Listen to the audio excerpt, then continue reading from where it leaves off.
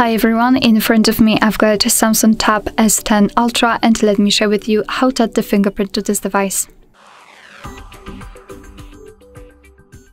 So let's start with opening the settings, and here we have to scroll down to find the security and privacy. Then let's tap on biometrics and tap on fingerprints. Of course, we have to confirm everything with our pattern, I mean the screen lock, or add the screen lock. So here, let's tap on continue. Let's tap on register. And as you can see, the screen, the sensor is on the screen. And all we have to do is to put our finger on it. And right now we have to do it multiple times in order to add our fingerprint fully.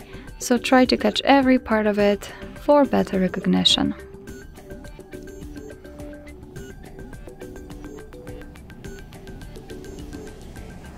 Okay, we've got it. I don't want to add another, so let's simply tap on done.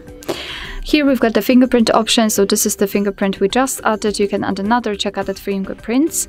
You can decide for what you want to use the fingerprint for, and basically this is it. So let me lock the device and let's check if it is working. So where is the sensor? It should be somewhere here. Okay.